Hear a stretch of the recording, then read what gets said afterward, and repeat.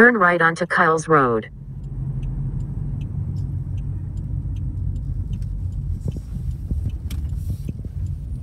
In 2.6 miles, arrive at Kyle's Landing. Forecast currently in Mountain Home, it's sunny and 48 degrees. Check in and pay. Let me see here. Checkout time 12, check-in time 1. Camping fees $20 a night. So we are. Here is the kayak takeout or canoe.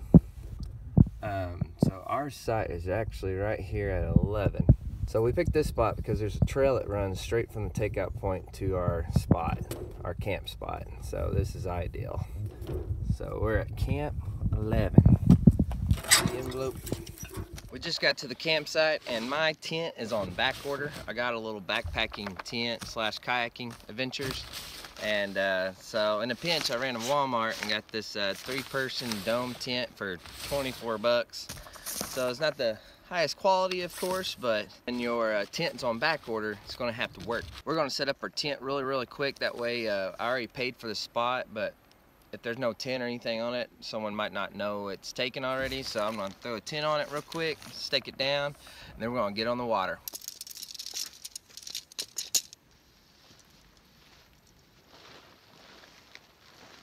Welcome back, guys. We are on another adventure today. And with me, special guest, my wife. And we are on our way to the Buffalo River. Right now we're 2 miles away from Ponca, Arkansas. And that's our put-in place. Right now, if you haven't noticed, we have a kayak inside of this mini SUV. So it's kind of tight and cramped. We got the hatch pinned down on top of it. And my kayak, let me show you the sitch. It's on top.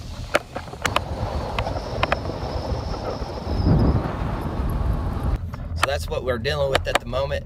We're really cheap, and to have a shuttle service here at this location is $55, and we're like, no, we'll make do, thanks.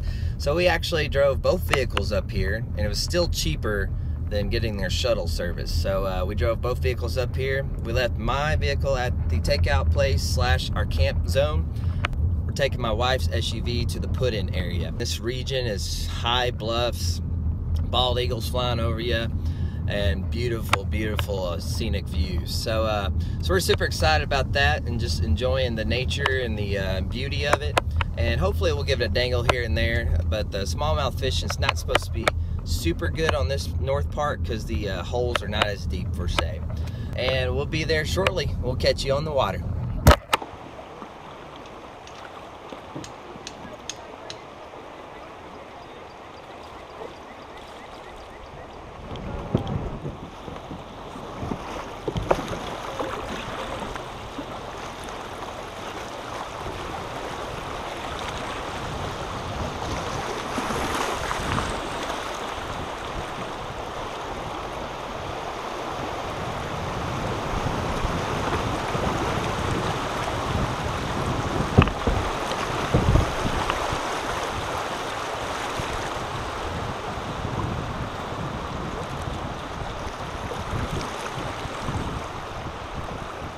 We made it on the water. It took us a little bit, but it is so beautiful right here, and my wife as well.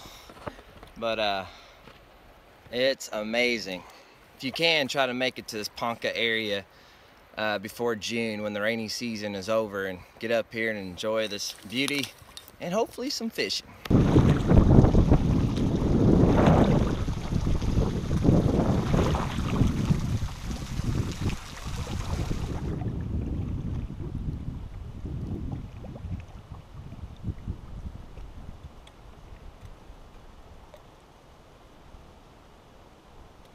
I'm just curious. I'm gonna make one cast to see if there's actually anything down here.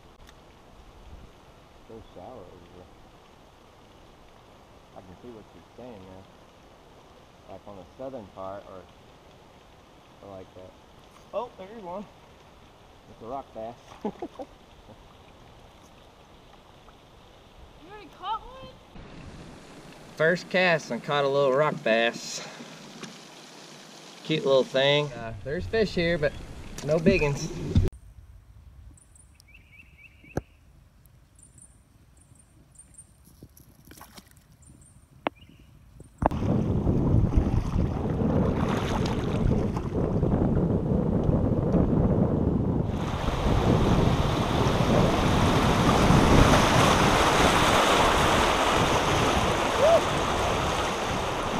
water.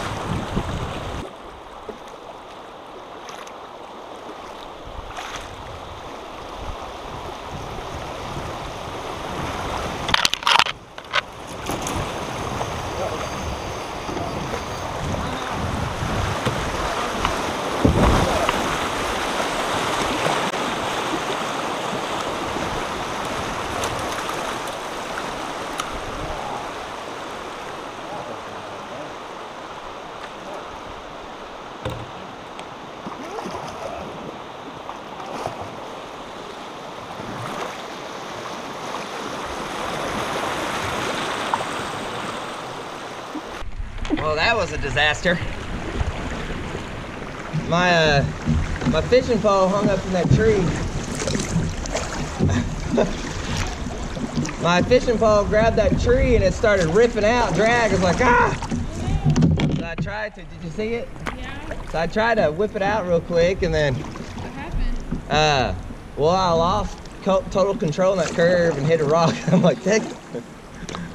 I'm fine, it didn't hurt, but I was like, Did your pole no, I still have. I had to quit paddling and grab the pole before it pulled out, and then that was a hot mess. We made it though. Kayak fishing 101.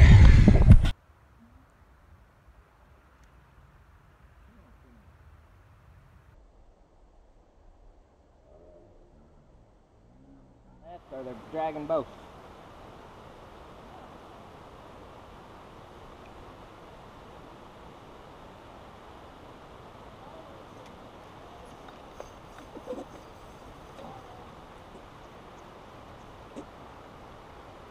Fish on. Another rock bass. Bigger one though, we upgraded. Can't seem to find the smallmouth.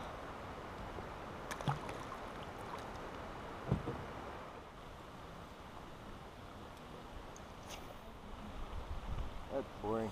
There's a fish. That one feels like a good one. Hey, smallmouth.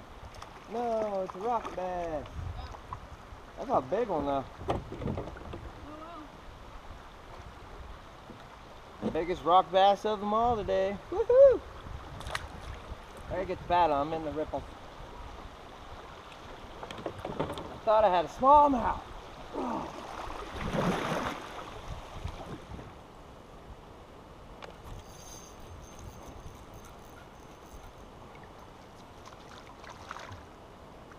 Heck.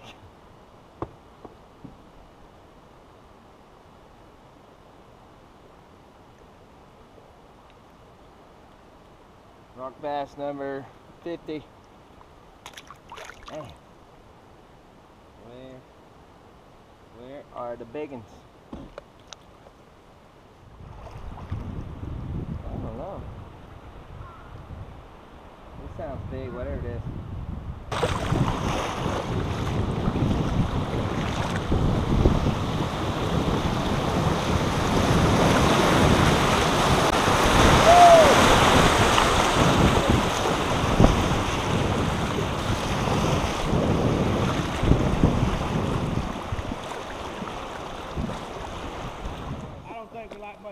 Okay, good. I've been here in it for 2 hours. Right? Where'd y'all put in? Ponca. Oh, Okay. wow. Y'all put in a couple miles up of us. Oh, okay. We put in Still Creek. Oh, okay. I'll let you go first. That way, if y'all hit a rock, I will go the opposite way. Well, we was kind of thinking we'd let you go first. Oh, man. Let's see. Because I was kind of slowing down. I was leaning Yeah. What do ahead. you think? We'll let the Jackson Kilroy go first. Let's see what it's like. I don't mind dragging it. Yeah, it looks like you drag a lot on the left side for sure, and the right. Might be dragging everywhere.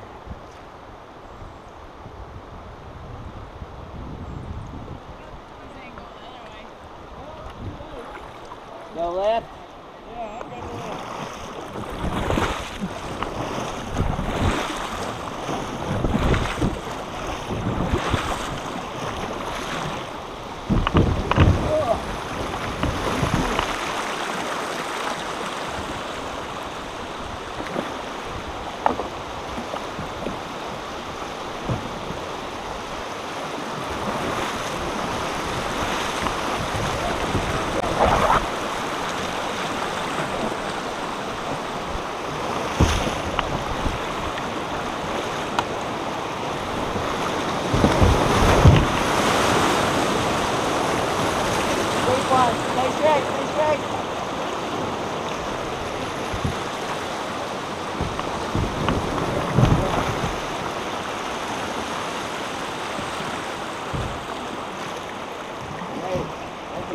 dropping. That was bad out there. Ah! That was so great! Ah! Ah! Ah! Alright,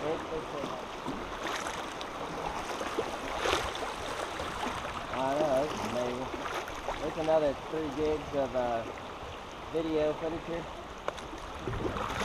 Alright, Chrissy, so how you liking the float so far? It's been good. And that's all? Wow, that was a great interview. We're going to wrap it up right now. No.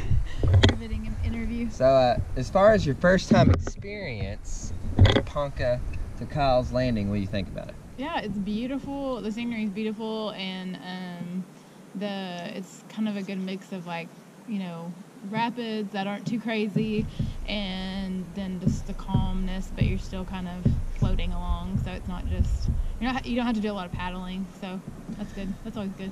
And this is her first time out on her kayak this year, so it's a good mix between trying to get her feet wet for say, or keep them dry, be better. But so it's been awesome. We've enjoyed it, but mainly if you're after rapids, you know, they're fair, but maybe a class 1 if that high.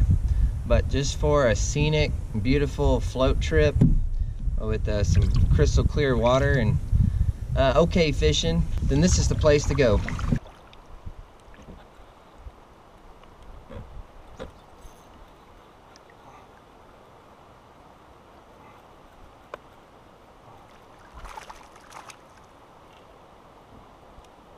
I guess this upper part is nothing but rock bass. That's alright. It's still fun catching them. Every time you kind of feel like it's something bigger.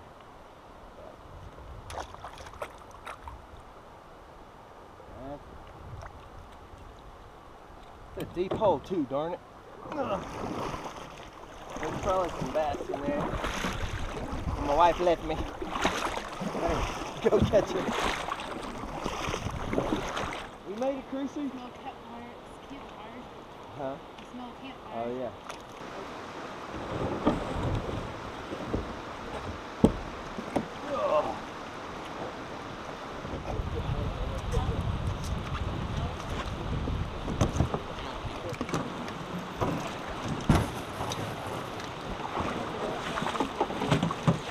What?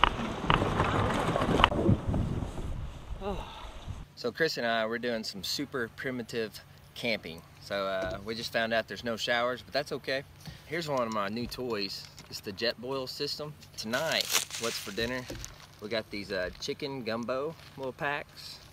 You just add boiling water, of course, and it's got to sit for 15 minutes, and then it's ready to go. So we're gonna get to cooking. So she's ready. Now all we gotta do is rip off our top, pour the boiling water inside, and let it sit for 15 minutes, and we're eating pretty. All right, this is our first time with the chicken gumbo, New Orleans style. How's it taste, Chrissy?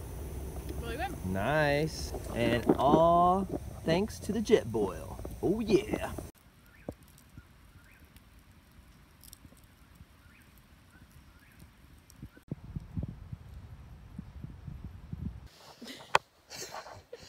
Well, we are wrapping up day 1. Fun adventure on the water today, but now we're all bundled up in our mummy sleeping bags. She's got a 20-degree bag, and I have a 40, so hence the sweatshirt. But we're all kind of cozy and comfortable, but note to self, don't get the $24 tent, get the $50 tent at Walmart. It's a little snug in here. My feet are kind of poking out the side of the tent, but we're making it happen.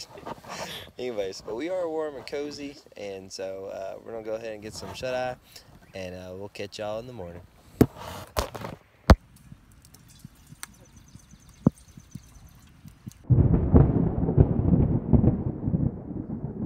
Well, the rain caught us, but some of you asked how we do a big float trip. We take 2 vehicles. We leave my car downstream. We took my wife's car upstream with both kayaks inside, and that's how we float downstream. We have 1 vehicle up, 1 vehicle down, And then after the float, eventually some point in time, we'll go back up and get the other car. That's it. That's how we do it. But the rain caught us, ended our camping, got everything loaded up, and now we're headed out. Oh man, I don't even know where to start. First things first, I need to set up that tent outside since now the storm has passed and the sun's came out a little bit and it's windy, so I gotta stake it down first of all so it won't blow away, but that should dry that tent out pretty quickly. And this is why you have kids. Help you clean up after a kayak adventure. Good job, guys.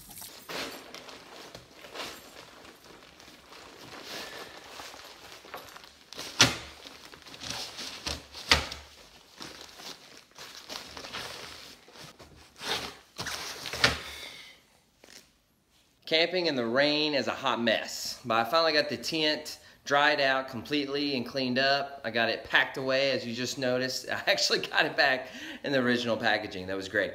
And then I got the kayak, the green machine, and my wife's purple people eater cleaned and hung back up. And goal number 3 was to get my wife's car back in the garage because it's still kind of chilly here and she don't like going outside into a cold vehicle. Happy wife, longer life. That's all I got to say. But anyways, we had a great time. I haven't told you yet in this video at all, but the goal of the whole trip was to try out a few things because my wife and I are planning on a big adventure here soon. We're wanting to do a big 25, 30 mile float where we camp along the river as long as the rain allows us to. And so we're kind of giving a little trial test, see what we needed, see how much stuff we don't need to bring next time and all that. The fishing was not great at all. There's a lot of rock bass, which is still fun to catch, but there was no size to them. There's not a whole lot of smallmouth up there. But I'm hoping on the next adventure, the big, huge float, that we'll actually get on some big smallmouths or a lot of good sized smallmouths. So if you're wanting to see a big adventure where we kayak overnight and take everything on our kayak and whatever we can fit on our kayak, that's all we're going to bring. If you'd like to see something like that, let me know in the comments below. Hit that like button if you like this whole adventure. And don't forget to subscribe if you haven't already. We'll catch you on the next adventure.